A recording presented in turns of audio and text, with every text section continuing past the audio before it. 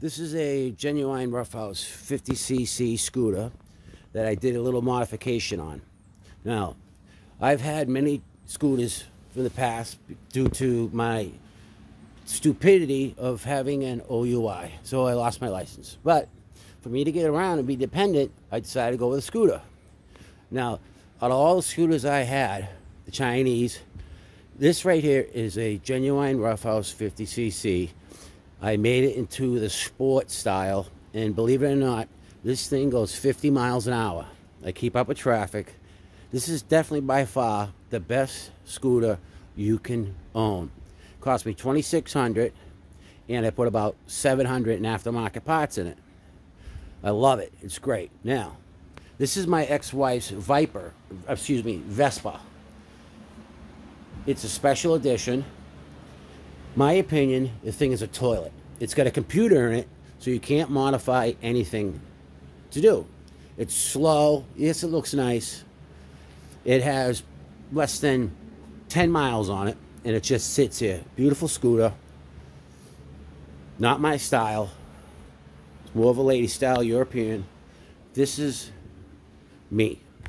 I'm going to show you what I can do on my journey to go metal hunting. By the way, here I am. Okay, let's get this in here.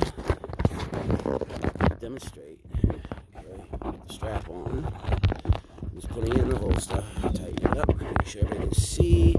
Really good. Now, for those men out there, or women that don't have a license and you need to get around, and Ubers are very expensive, this is the way to go. The police, nobody can catch you. On my way to show you what this nice machine can do. Start it up. 2-stroke. Just a little oil in it. Alright. Get this ready. I think that's pretty good for you folks. We're off. By the way, I'm filming from Cape Cod.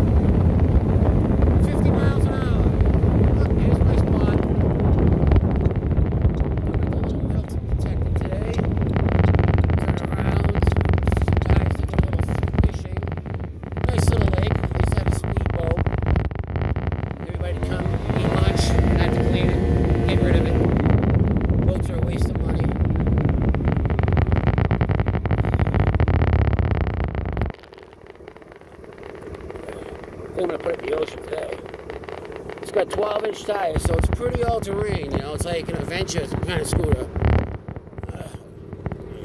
I gotta back it up the hill. Oh man, this is crazy. Backing it up. Backing it up. All right. There we go. Whoa. It's not too good on the sand. Okay.